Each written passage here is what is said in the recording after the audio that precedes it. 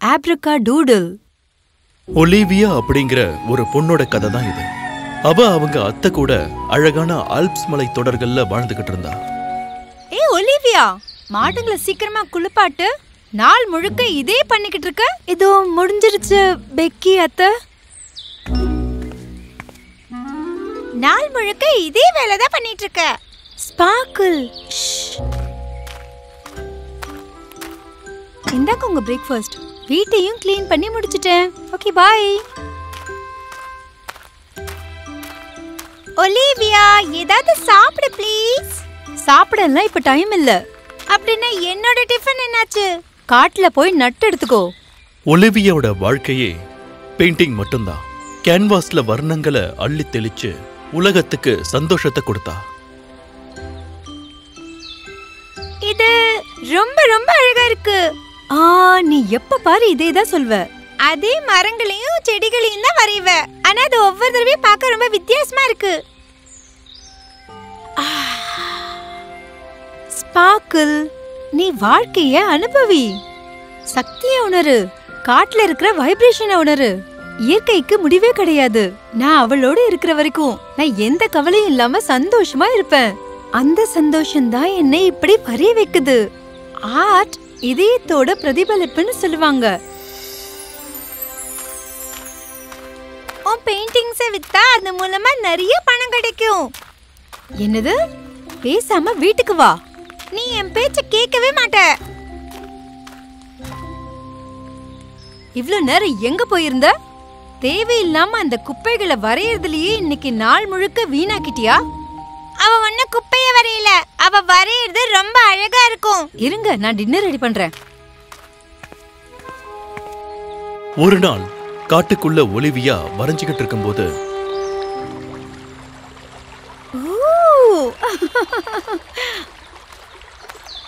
Olivia, Olivia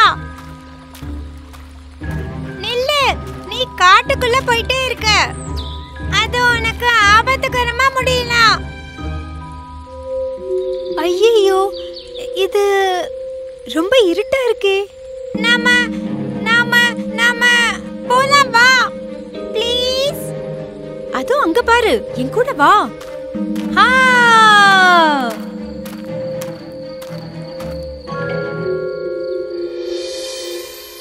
யாருப்பா அது? Ma'am, நீங்க நீங்க மகாராணி, அதாவது சக்கரவர்த்தினி. நீங்க மாய மகாராணியா? என்னது, மாய மகாராணியா கூப்பிட்ட? இது ரொம்ப அழகா இருக்கே. இவ ஒரு பாவப்பட்ட ஜீவன், விதியால தண்டிக்கப்பட்டவ. இவளோட அரக்கியத்தை ஆட்டி படிக்கிறா. ஸ்பார்க்கிள், ரொம்ப சாரி மாய மகாராணி. நான் இங்க பெயிண்ட் பண்ண வரேன். நான் அந்த பட்டாம்பூச்சியை பார்த்தேனா? நாங்க தான் வந்துட்டோமே. எங்களுக்கு 3 வரங்கள் கொடுப்பீங்களா? பேசாம இரு. ஒலிவியா, உன்னோட பெயிண்டிங்ஸ் இருக்கே, அது கேன்வாஸ்ல சந்தோஷத்தை பாக்குற மாதிரி இருக்கு. இந்த சந்தோஷம் உலகம் முழுக்க பரவணும். அதனால உனக்கு நான் 2 வரம் கொடுக்கறேன். கூடிய சீக்கிரமா உன்னோட ஓவியங்கள் எல்லாம் உலகம் முழுக்க புகழ் பெற போகுது பாரு. நான் உனக்கு இன்னொரு வரத்தை கொடுக்க போறேன். நீ வரைஞ்ச எந்தெந்த ஓவியம் உண்மையா வரணும்னு நீ நினைக்கிறியோ அது உண்மையாகும். நீ இந்த மாயசல் ஆப்ரகாடூடல்னு சொன்னா போதும். வாவ், ரொம்ப ரொம்ப ரொம்ப நன்றி. ஒரு விஷயம் நினைவுல வச்சுக்கோ ஒலிவியா, இந்த புகழ் எப்பவுமே ஓவியத்தோட அழகை கெடுக்காம பாத்துக்கோ. ஆமா, அது யாரு? இவதான் என்னோட நீஸ் ஒலிவியா. நம்ம கெஸ்டுக்கு ஏதாவது கொண்டு வா ஒலிவியா. அதெல்லாம் ஒன்றும் தேவையில்லை. என் குதிரைக்கு தான் குடிக்க தேவைப்படுது. ஒலிவியா, சரி.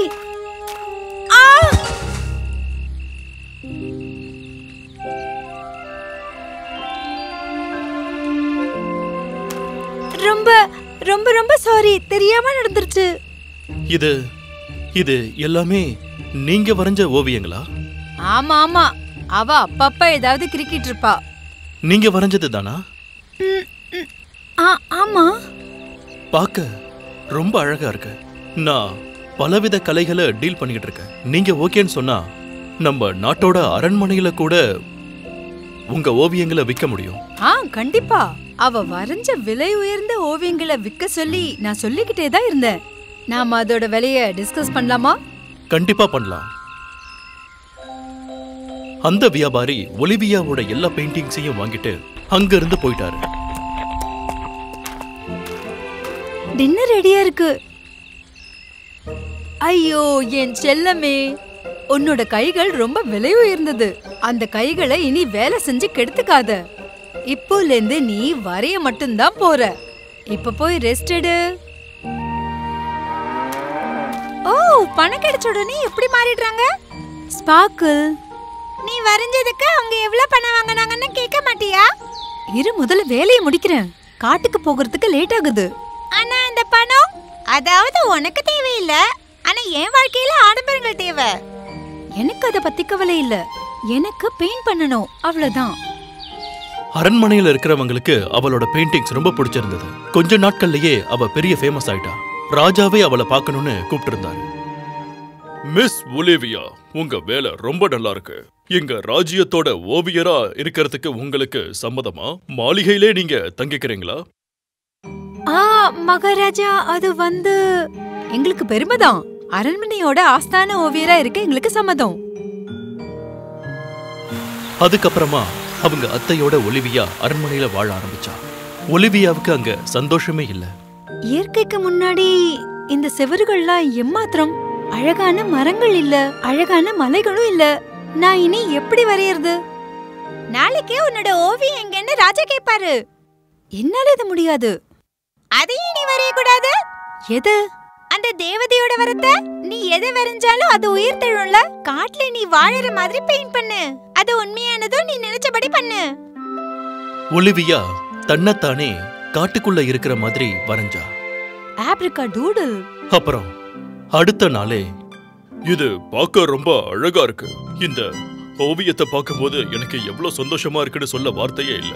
ஒரு விஷயம் சொல்றேன், உனக்கு பரிசா காட்டுலயே உனக்கு ஒரு வீடு கட்ட சொல்றேன். உனக்கு தேவையானது எல்லாமே அங்க இருக்கும். இது என்னோட சத்தியம். ரொம்ப நன்றி மகாராஜா. ரொம்ப ரொம்ப நன்றி. ஓ வாவ், அந்த மாய வார்த்தை வேலை செய்து. உன்னோட ஓவியம் உண்மையாயிடுச்சு. என்கிட்ட இத அவங்க சொல்லவே இல்ல.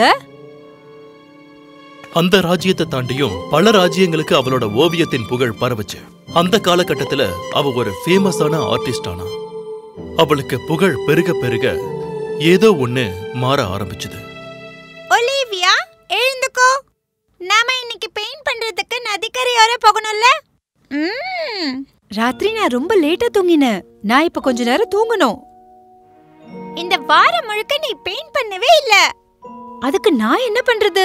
அமைச்சர் மட்டும் இல்ல, பக்கத்தூரு ராஜாக்களும் அவங்களோட பார்ட்டிஸ்ல எல்லாம் நான் கலந்துக்கணும்னு ஆசைப்படுறாங்க. மேண்டலிய நாட்டோட ராஜா என் ஓவியங்களை பார்த்து வைரங்கள் பதிச்ச பிரஷஸ் கொடுத்திருக்காரு. ஒலிவியாவோட கவனம் அவளோட ஓவியங்கள்ல இருந்து கொஞ்சம் கொஞ்சமா திசை திரும்ப ஆரம்பிச்சது. அதனால அவளோட ஓவியங்களும் அழக இழக்க ஆரம்பிச்சது. ஒலிவியா, முதல்ல வரையற அளவுக்கு இப்பெல்லாம் நீ வரையறது இல்லையே. எவ்வளவு தைரியம் உனக்கு? ராஜா, சக்கரவர்த்தி எல்லாரும் எனக்காக காத்துக்கிட்டு இருக்காங்க. ஆனா நான் நல்லா வரையலன்னு நீ சொல்லிக்கிட்டு இருக்க. இத பாரு, இதுல சந்தோஷம் இங்க. இது இப்ப அழகா இழந்துருச்சு. அதுக்கு நான் ஒண்ணு பண்ண முடியாது. இயற்கையில அதே மலைகளும் அதே நதிகளும் தானே இருக்கு. இங்க இருந்து போ.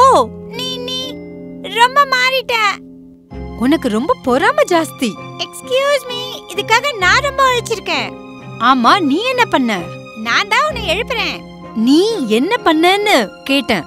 சில நாட்கள்ல அவளோட பெயிண்டிங்ஸ பார்க்க வர ஆட்கள் குறைஞ்சிக்கிட்டே வந்தாங்க. ரொம்ப சாரி, நாங்க வேற அரசவை ஆர்டிஸ்ட தேடி கண்டுபிடிக்க போறோம். ஆனா அரசாங்க பணம் ஒலிவியாவுக்கு தொடர்ந்து கிடைச்சுக்கிட்டே இருக்கும். நீங்க என்ன மாதிரி ஆர்டிஸ்ட கூட்டிட்டு வந்தாலும் ஒலிவியா பெயிண்டிங்ஸ்க்கு நிகராகாது. அப்புறம் அவங்க ஒலிவியாவுக்கு கிடைச்ச வரத்தை பத்தி ராஜா கிட்ட சொல்ல ஆரம்பிச்சாங்க. இது உண்மை அப்படின்னா நானும் மெண்டிலியாவோட ராஜாவும் போரிடலான்னு இருக்கும். அவங்க சேனை நம்ம சேனையை விட பெருசு. மெண்டிலியாவோட ராஜா என்கிட்ட தலை வணங்குற மாதிரி இவ வரைஞ்சான்னா போரிடுறதே நடக்காது. இது மட்டும் நடந்துச்சுன்னா அரசவையில அவளை நான் நிரந்தர ஆர்டிஸ்டா அறிவிச்சிடுவேன். அவளுக்காக ஒரு தனி அரண்மனைய நான் கண்டிப்பா கட்டி கொடுப்பேன். இதை கேட்டதும் ஸ்பார்க்கிளுக்கு பயம் ஏற்பட்டது. ஒலிவியா, இத நீ வரையவே கூடாது. இது ரொம்ப ரொம்ப தப்பு. நான் அப்படி பண்ணலனா நான் அரசாங்க ஆர்டிஸ்டா இருக்க முடியாது. அது எனக்கு எவ்வளவு பெரிய அவமானம்னு தெரியுமா? ராயல் ஆர்டிஸ்டா ஆகணும்ங்கிறது உன்னோட குறிக்கோள் இல்லையே. ஆனா ஒலிவியாவுக்கு திமிரு கண்ணை மறைச்சது. ராஜா சொன்ன மாதிரி அவ வரைய ஆரம்பிச்சா. அத வரைஞ்சு பரிசாவும் அனுப்புனா. ஆப்ரகாடூடல். சில நாட்களுக்கு அப்புறமா, ஒலிவியா, உன்னோட ஓவியம் உண்மையாயிடுச்சு. இனி நீதான் இந்த அரசவைக்கு ஆர்டிஸ்ட். இப்ப பாத்தியா, நான் தான் திரும்பவும் அரசவை ஆர்டிஸ்டா ஆயிட்டேன். ஏன் மண்டேலிய ராஜா நம்ம ராஜா கிட்ட தலை வணங்கினாரு தெரியுமா? எங்கூட வா. ஸ்பார்க்கிள் ஒலிவியாவை படை வீரர்கள் பேசுறத கேட்கறதுக்காக அவங்களோட கூடாரத்துக்கு அழைச்சுக்கிட்டு போனா. அவங்க அப்ப சாப்பிட்டுக்கிட்டு இருந்தாங்க. திடீர்னு நம்ம ராஜாவுக்கும் ராணியும் உடம்பு சுத்தமா முடியாம போயிடுச்சுப்பா. எப்படி வைத்தியம் பார்க்கறதுனே தெரியல. ராஜாவுக்கும் ராணிக்கும் ஏதாவது ஆயிடுச்சுன்னா அப்புறம் இளவரசி என்ன ஆவாங்கன்னு புரியல. அவங்கள காப்பாத்துறதுக்காக தான் எங்க ராஜா உங்க ராஜா கிட்ட தலை வணங்கினாரு. அதாவது அவருக்கோ அவர் வைஃபுக்கோ ஏதாவது நடந்துடுச்சுன்னா பிரச்சனை இல்ல. என்னது? உன்னோட பெயிண்டிங்ஸ்னால தான் இதாச்சு. அது மக்களுக்கு சந்தோஷத்தை விட கஷ்டம் தான் கொடுத்தது. உன் பெயிண்டிங்ஸ்னால சந்தோஷம் வரல. ஆர்ட் ஹார்ட்டோட வெளிப்பாடு ஒலிவியா. நினைவு இருக்கா? நானா அப்படி பண்ண? இல்ல. Oh no no. அப்பா அம்மா இல்லனா எவ்வளவு கஷ்டம்னு எனக்கு தெரியும். அந்த கொடுமையை நான் எந்த குழந்தைக்கும் செய்ய மாட்டேன். ஒலிவியா நேரா தேவதை கிட்ட போனா. ஒலிவியா, என்ன விஷயமா என்ன பார்க்கிறதுக்கு வந்திருக்க? திரும்ப எடுத்துக்கோங்க ப்ளீஸ் ப்ளீஸ். அதை திரும்ப எடுத்துக்கோங்க. என்னதை திரும்ப எடுத்துக்கணும்? பணமும் பதவியும் உன்னோட ஓவியத்தோட அழகு கெடுக்காம பாத்துக்க சொன்னீங்க. ஆனா அந்த தப்பதான் நான் பண்ணிட்டு வந்திருக்கேன். நான் ஒரு குடும்பத்தையே கலைச்சிட்டேன். ப்ளீஸ், நீங்க கொடுத்த வரத்தை நீங்களே திரும்பவும் எடுத்துக்கோங்க. நான் அதுக்கு வர்த்து இல்ல. ஒரு கடைசி பெயிண்டிங்க வரைஞ்சு நான் அதை கிஃப்டா கொடுத்துடுறேன். ப்ளீஸ். ஒரு கடைசி பெயிண்டிங்கா? மென்டலியா ராஜாவும் ராணியும் சந்தோஷமா ஆரோக்கியமா இருக்கிற மாதிரி அவ வரைஞ்சா. அவங்க நாட்டு ராஜா கூட சமாதானமா போற மாதிரி வரைஞ்சா. அவ வரைஞ்சு முடிச்சதும், நான் இத வரைஞ்சு முடிச்சதுக்கு அப்புறம் இது உண்மையாகணுமே. அதுக்கப்புறம் உங்களோட வரங்களை எடுத்துக்கோங்க. ஆப்ரகாடூடல். அதான் விரும்பினா அப்படியே நடக்கட்டும். ஆப்ரகாடூடல் அப்படியே நடக்கட்டும். ஒலிவியா பேலஸ்க்கு வந்துட்டா. அங்க வந்து ஒரு விஷயம் கேள்விப்பட்டா. நல்ல வேலை, மெண்டலியாவோட ராஜாவும் ராணியும் குணமாயிட்டாங்கப்பா. நம்ம கூட சமாதான உடன்படிக்கையை ஏற்படுத்த நினைக்கிறாங்க. நல்ல வேலையா அந்த மோசமான போர் நடக்கல. நாம எல்லாரும் இத கொண்டாடணும். Thank you so much. இந்த அரசவை ஆர்டிஸ்டா இதுக்கப்புறம் நீதான் இருக்கணும். இல்ல, அரசவை ஆர்டிஸ்ட்னா ஒரு பெயிண்டரா இருக்க ஆசைப்பட்டேன். இப்ப அதை நானே அழிச்சிட்டேன். நான் இப்ப போகணும். என்ன சொல்ற? ஒலிவியா, நீங்க என் பணத்தை வச்சுக்கோங்க. ஆனா நான் போய் ஆகணும். கிராமத்துல இருக்கிற அவளோட பழைய வீட்டுக்கு போனா. அங்க அவ வாழ ஆரம்பிச்சா. ஒரு நாள்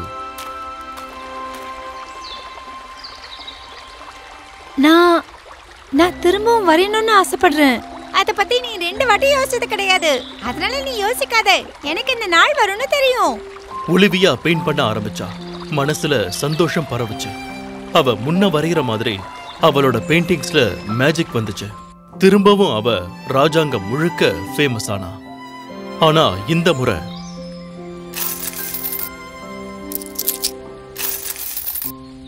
மகாராஜா, எனக்கு பெயிண்டும் ஒரு டீசென்டான வாழ்க்கையும் வேணும். மீதி இருக்கிற பணத்தை வச்சுக்கிட்டு எங்க நாட்டு மக்களுக்கு நல்லது பண்ணுங்க. மத்த ராஜாங்களுக்கும் உதவி பண்ணுங்க.